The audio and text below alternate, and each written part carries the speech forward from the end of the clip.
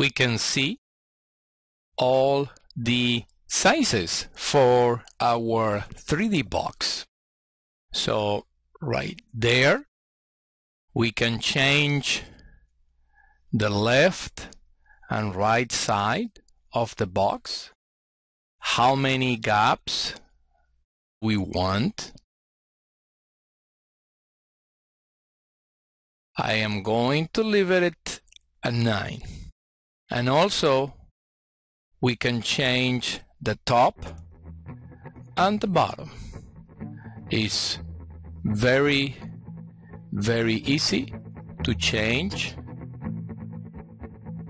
how many joints you want on the top and the bottom.